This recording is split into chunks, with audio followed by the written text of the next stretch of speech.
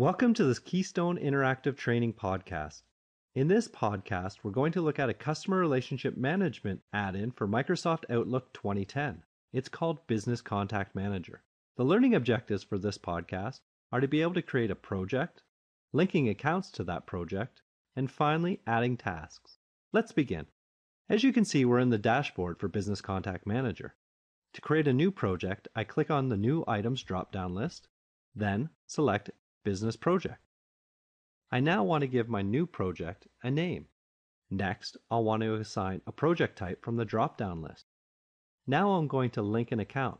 To do that, I click on the Link To box and find the account that I'm looking for.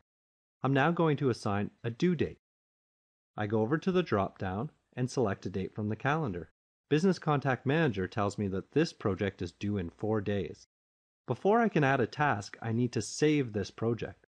I'll go to the Quick Access toolbar and click on Save. Now I want to add a task to this project. To do that, I click on the New Task button located at the bottom left-hand corner. Now in the new Project Task dialog box, I assign a subject to my task, and I can give it a unique due date. This due date can be different from the project due date. I'm going to select tomorrow. I can now save and close this particular task. As you can see, I now have a task assigned to my project. Thank you for watching this Keystone Interactive Training Podcast.